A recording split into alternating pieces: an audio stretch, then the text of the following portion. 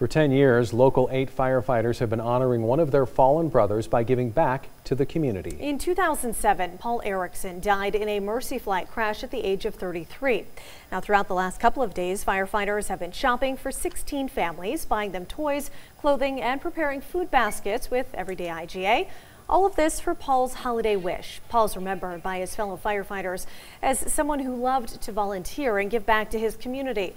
With the money raised and donated by the family of Darcy Dingle, a nurse who also died in the accident, the Christmas Stroll Peppers, and others who gave money, Paul's holiday wish will help families celebrate the holidays.